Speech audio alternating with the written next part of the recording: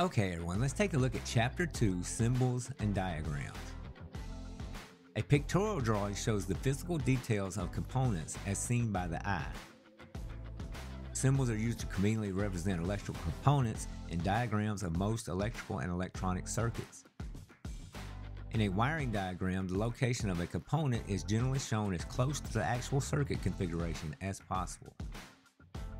Schematic diagrams are essential in troubleshooting because they enable an individual to trace a circuit and its functions without regard to the actual size, shape, or location of the component, device, or part.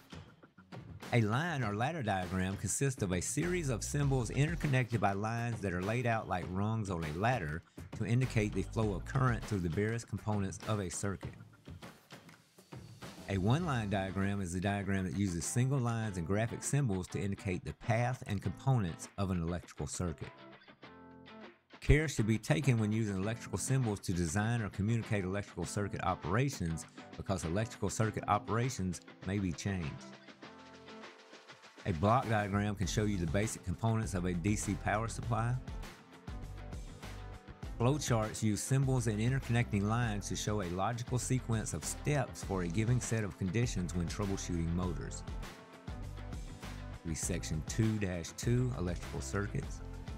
All electrical circuits include the source, load, control device, and conductors. Most circuits also include fuses or circuit breakers to provide protection for the circuit.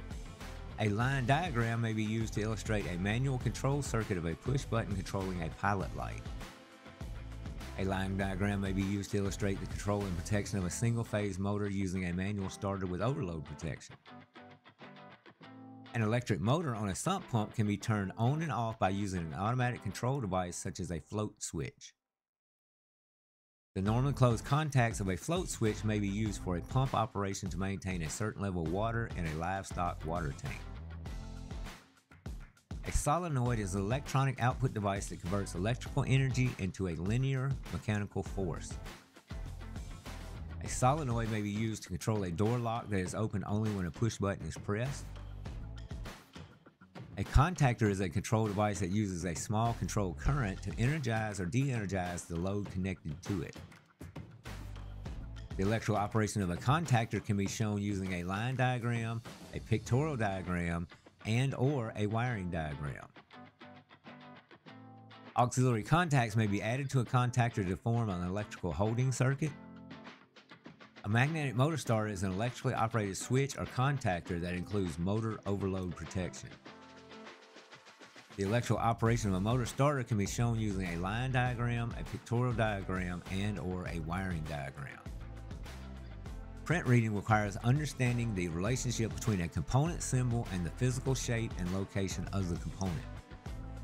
Troubleshooting requires reading a print to determine the location and use of individual components and understanding how to use test equipment. Alright everyone, that was it for that session. The next session will be test instruments, and I will see you over there.